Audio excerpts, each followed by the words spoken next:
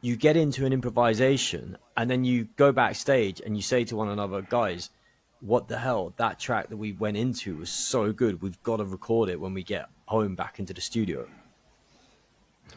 The second is that what you just said is that happens. It might be us actually playing a song that we've already recorded and we came up with a new version for the live set.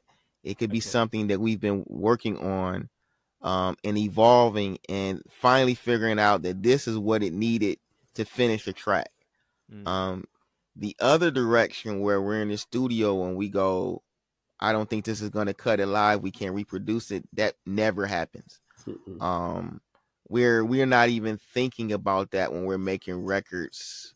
We're not trying to think if this is going to be a good dance song or something that we can play live. That's never really into it. Realistically, our recording process is completely separate from our live productions. They're different. It's almost like it's two different bands, to be honest.